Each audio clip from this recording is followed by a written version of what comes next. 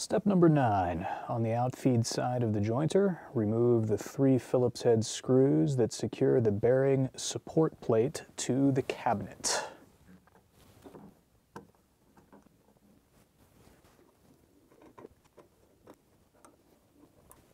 All right, step number 10, loosen the set screw that secures the collar on the spiral gear shaft behind the P housing. Looks like a 3mm.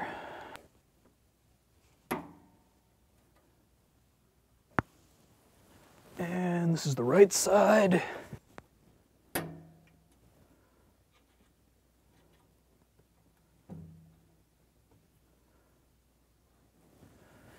like that one was under a little bit of pressure. It's kind of weird. Step 11, slide out the spiral gear shaft assembly through the front of the cabinet.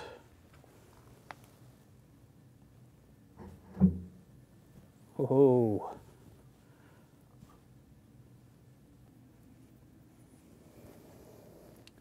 Oh, there we go. Comes right out. Okay.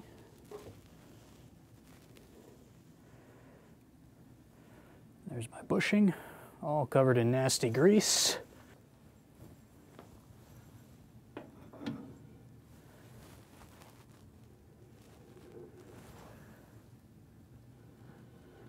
I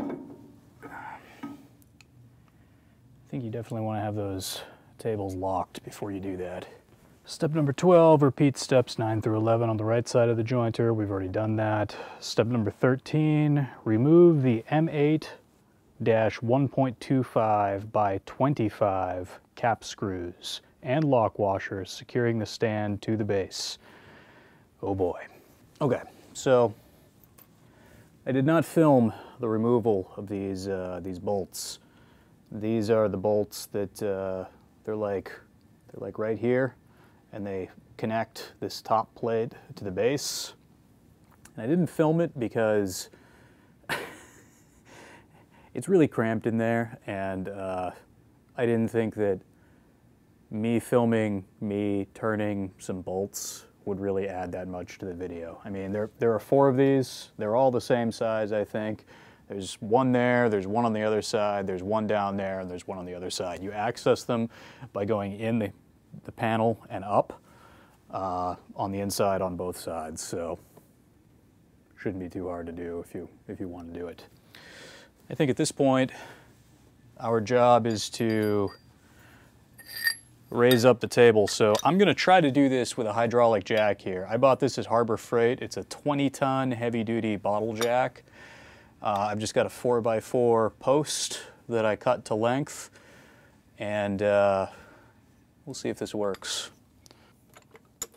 There we go. Hey, hey!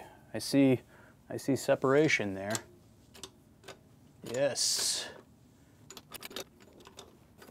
At this point, the only thing that really worries me is my ground is not really level. It kind of tilts back like this, so I'm worried that the jack is gonna send it off to the side. So what I'm gonna do is I'm gonna try to put some boards under there as quickly as I can.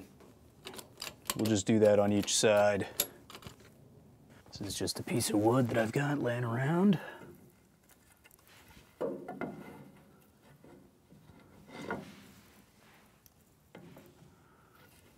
See if I can raise it up a little more. I don't want to get the angle too severe because I'm worried that the posts are going to bind.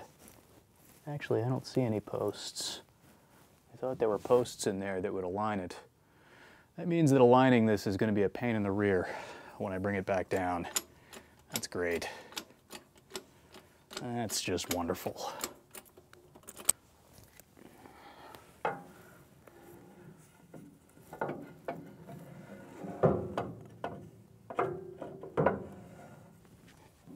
Okay, so now that I've got this one board in here, I'm going to lower it down, and then I'm going to raise up the other end and do the same thing over there. Try to anyway.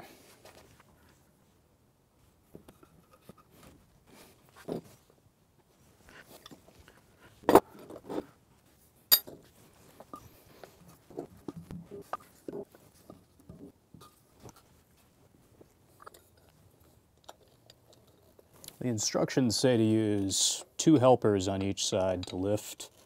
I don't really have 2 helpers. My boys aren't really strong enough to lift this thing up. They're not full grown yet, so hydraulic jacks it is. I just happen to have these laying around.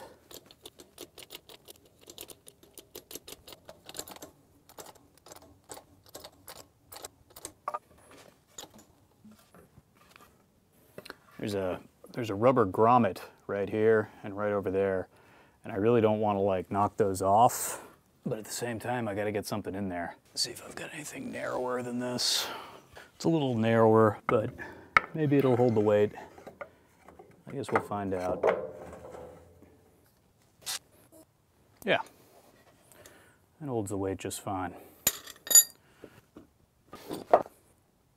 In the instructions, they have like a 4x4 in there, so I'm gonna have to repeat this numerous times until I get it to the right height.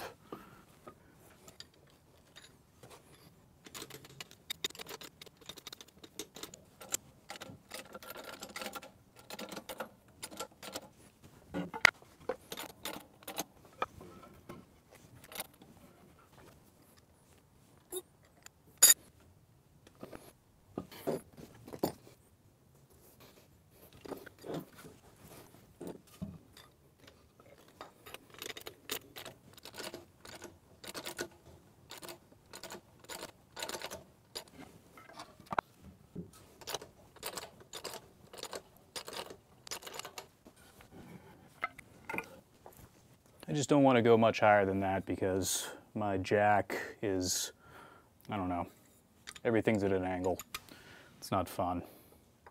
I'm not feeling it. Safety first.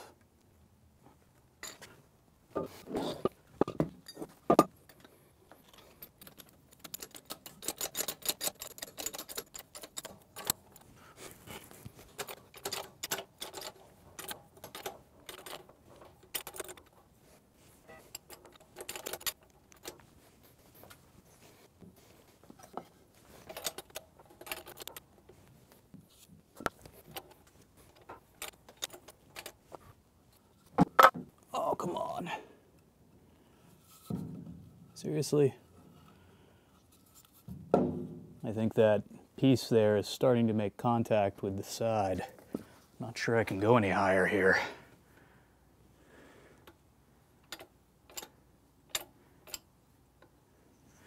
A little higher.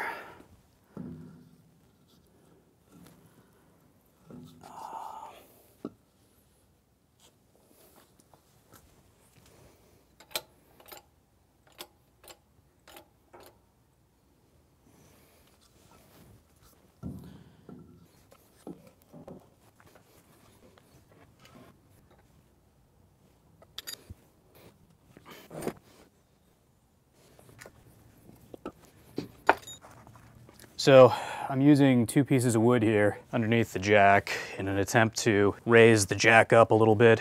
I'm hoping that'll counteract the scissoring effect that I'm seeing as I raise things up. We'll see.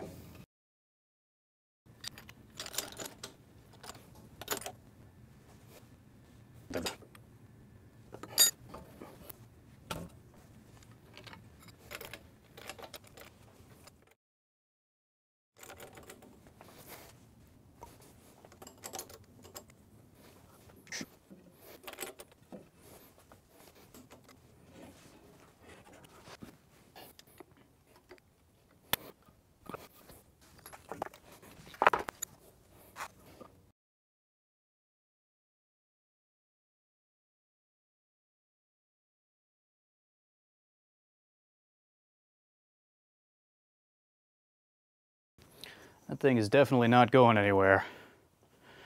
And now I can get my arm up in here, hopefully, to work on these bolts.